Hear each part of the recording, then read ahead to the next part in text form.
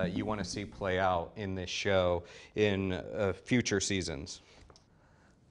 It's tricky because, you know, like, I love, you know, the sympathy that people have for the character, and I love that we've been able to bring humanity into this character and sort of root it in a real human experience.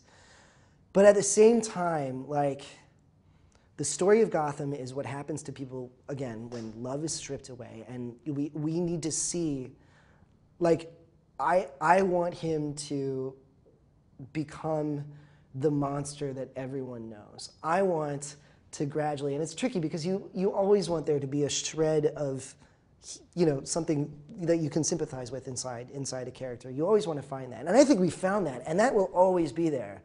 But in terms of where I want to see him go, I want to see depravity. I want to see someone who is in charge.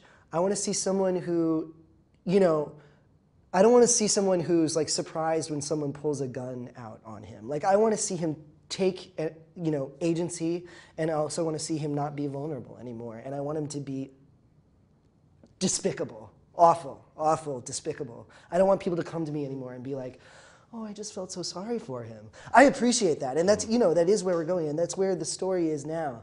But I'm looking forward to moving out of that, and I want people to be afraid, and I want, you know, I want to work against this lovely, like, sympathy that we've got working. I want to now start taking that away from people so that they feel, you know, so that they feel like they're losing something, which is, again, the story that we're telling, is that loss of humanity. Have you thought about sort of, hopefully many seasons down the road, yes, but have you thought about that final shot of Oswald / Penguin, what you would want that to be?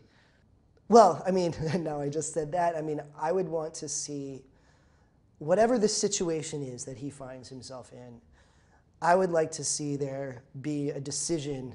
I'm just being very vague. Like, I would like to see there be some sort of decision, like, you know, for like once, and just like a second, like, maybe he's gonna be that good person that we know is deep down in there. Like, maybe he'll make the kind right choice. I want that to pass over like a cloud, and then I want it to be the coldest, most heartless thing you've ever seen the character do. Because that's the character, that's the story that we're telling. It's a despicable, awful person that ultimately the Dark Knight has to get rid of in order to save the people of Gotham City. Like, we have to get to that point. But, you know, I still want there to be a moment where you, like, you know, just like the sun coming out from behind a cloud. You just see that, you know, all of that potential of who that person could have been if things had gone right for him. That's how I would want it to play out.